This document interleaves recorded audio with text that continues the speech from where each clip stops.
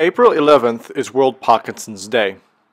Parkinson's disease is a neurodegenerative disease affecting movement. People experience walking difficulties, difficulty speaking and making facial expressions.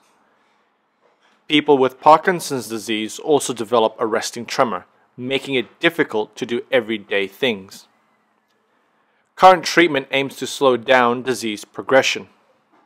However, more support needs to be given to help every person diagnosed with Parkinson's to live their best possible life. To help raise awareness and to raise funds, I am launching an art competition. The theme of the competition is Parkinson's disease. The competition is simple. All you have to do is create an artwork. This can be a painting, sketch, digital artwork, or watercolor.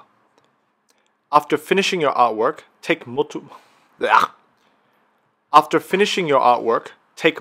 photos of it.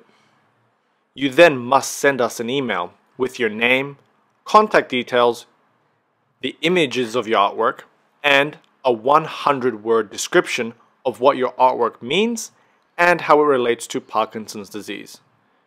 A group of us, including a representative from the Parkinson's Association of Europe, will select the top finalists. The finalists will be announced on April 11th, 2016, and their artworks will be showcased online. The finalists will receive some amazing prizes that has generously been given by our sponsors for this event. The top finalists will then have the opportunity to send their artworks directly to us, where it will be donated or sold, with all the proceeds going to a Parkinson's Disease Association. The competition has now started and will end on April 1st, 2016.